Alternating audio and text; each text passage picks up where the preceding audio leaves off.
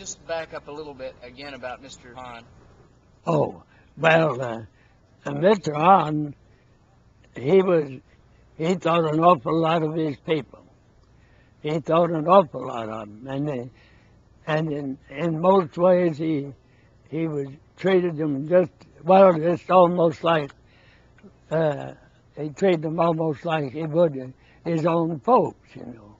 Of course, we had in the town, there's a town of 500 or 600, I forget now, 500 or 600 inhabitants, but they were all mill people and belonged to they all worked for the company in various ways.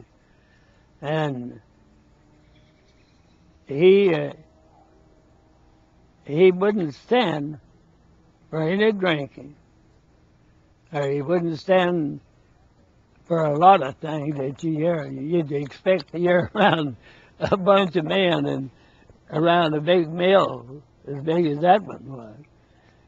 But otherwise, he was just a fine fellow. And I remember back in 1908. Well, anyway, Teddy Roosevelt was president. And of course, you fellows I don't guess you know anything about the money panic at that time.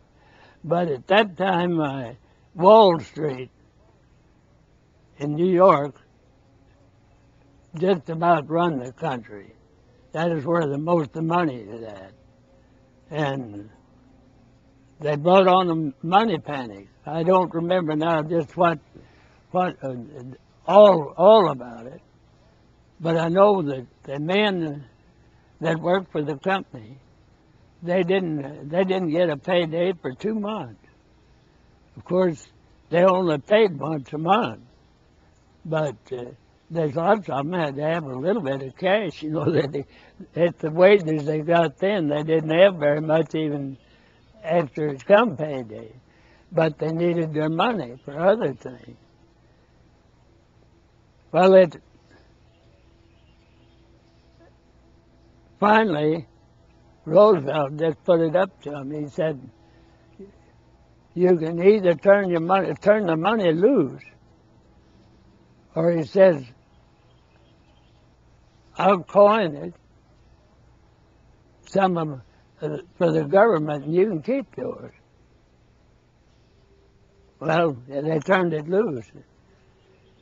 And Hahn sent word from the office down all over the plain that they was cashing the checks. Just come and get your checks. And he said the bank over at Winona is cashing them. Well, of course, there's just a troop of them going over there, you know, but the first one went over. They was meeting the others, and they told them, says, you know, they're charging us 10 cents on the dollar to cash those checks, cash our check. Well, my old boy Hahn hit the ceiling, and he is one of the big stockholders in the bank. He jumped. I remember seeing him leaving town. He had a top buggy and a big fine span of black horses, and he left in a gallop, going to Winona. And he sure put a stop to that quick. Everybody got their money, and they didn't pay any 10% either. But he was as the maddest, I believe, I ever seen. But he's a little fellow, and he could get mad. But you hardly ever see him mad. Was Fishertown a good town to live in? Beg pardon? Was Fishertown a good town to live in? Oh, best I ever lived in. That is the best small town I ever lived in. It was a clean town, and it was just more like a big family. Of course, like I said a while ago, around a big mill, why, there's bound to be a black sheep somewhere, you know. But they were scarce. They didn't usually last very long. But it was just what you'd call a big family. Now they kept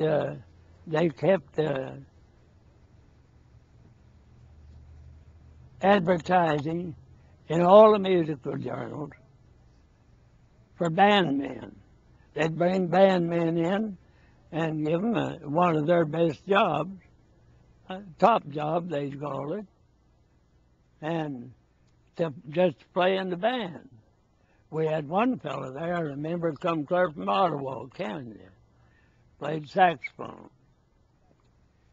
And there's several out of Illinois, and one fellow from Hawaii, and the ball team, now the sawmill boss, he hired the ball players, and they had to be the best.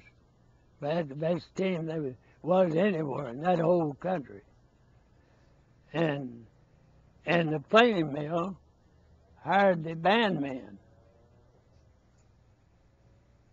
Well, and then there's a bunch of the fellows over at the mill, over at the sawmill, they decided they wanted a merry-go-round. They formed a company and bought a merry-go-round, a steam one, with a little upright boiler. And they set it down right down close to the store. They run it 2 and 3 nights a week. And down at our park, where our band hall was at, why, if was having 2 or 3 day picnic there, which they did usually about once a year, why, they'd move it down there. And we had band concerts. They used a band for nearly everything. Some of the brass had come in. Berkshire was one of the brass of the company, and he lived at the Muscatine Highway. And there was two old maids named Hershey. It used to be a Hershey Lumber Company, but I don't remember where it was at down in there, but it was just a small mill. But these 2 old maids, they inherited their father or the mother, whoever it was, owned the big stock in the mill. And they'd come down just on a visit, you know. Those 2 girls would get on that log train and go clear to the end of the tramway, which was about 15 miles, down on 11 points, and they just at home when they was down there. What did the band play for? You said they used to get out for everything. Well, in the summertime, we had a concert. You noticed the company store in that magazine, that history. Well, it had seats clear around, and it was 50 feet wide. Well, we gave concerts on Saturday night. We were supposed to play about an hour on Saturday night. And then they had a 10-piece orchestra. Of course, we just played more just because they wanted to have an orchestra. We didn't play for dances or anything like that.